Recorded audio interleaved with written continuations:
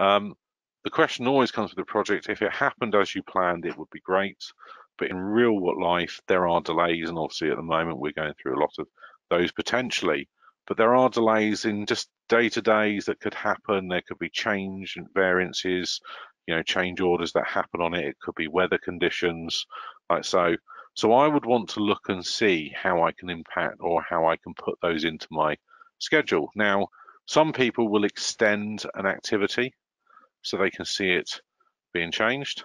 Other people will insert a new activity, so I could insert a new one to represent that delay in here. Oops. Like so. But other people might want to actually have it part of, could be a client delay order or change, and that could be 10 days inside there, and that's going to impact between there, which puts that there, and oops, let's just do that, and this one here.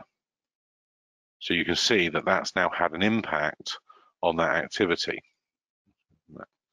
There you can see that has an impact in it. Now that's great, we can see that, but what I'm going to do is I'm actually going to say in here, and if I just turn my lines off so you can actually see this, you can see the links going in here.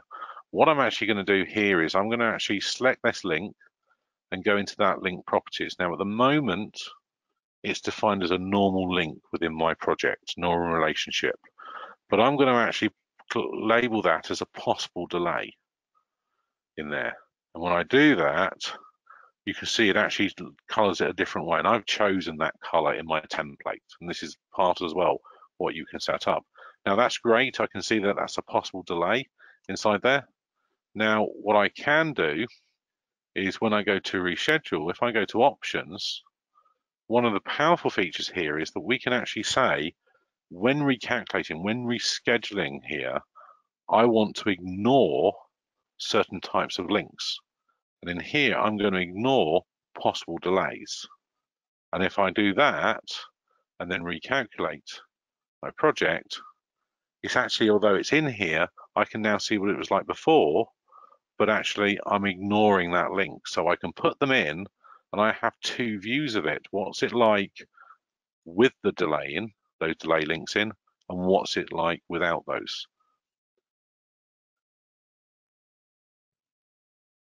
So as we go through, you can see those impact in there. And again, down here, I could actually summarize that as, change order there. And I could even say that those are actually all of my change orders. So over here, I've got a list of now change orders, and I can see those and track those, and they're part of the project. Now, as I go through this, I have that added into it. I'm actually going to, at this point, I'm just going to remove that from there. Just come back to my standard project.